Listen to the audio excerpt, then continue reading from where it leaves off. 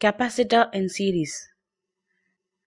Consider three capacitors of capacitance C1, C2 and C3 connected in series.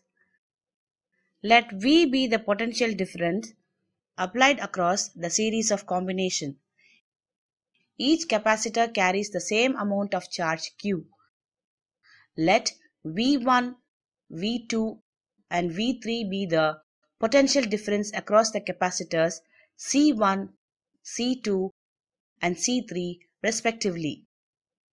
Thus, V is equal to V1 plus V2 plus V3.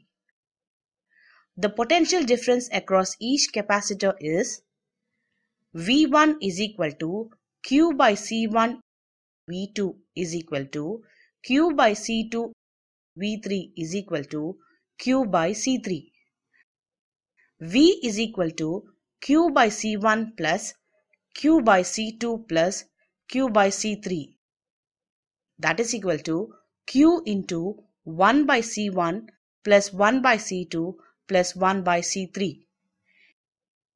If Cs be the effective capacitance of the series combination, it should acquire a charge Q when a voltage V is applied across it. That is, V is equal to Q by Cs. Q by Cs is equal to Q by C1 plus Q by C2 plus Q by C3. Therefore, 1 by Cs is equal to 1 by C1 plus 1 by C2 plus 1 by C3.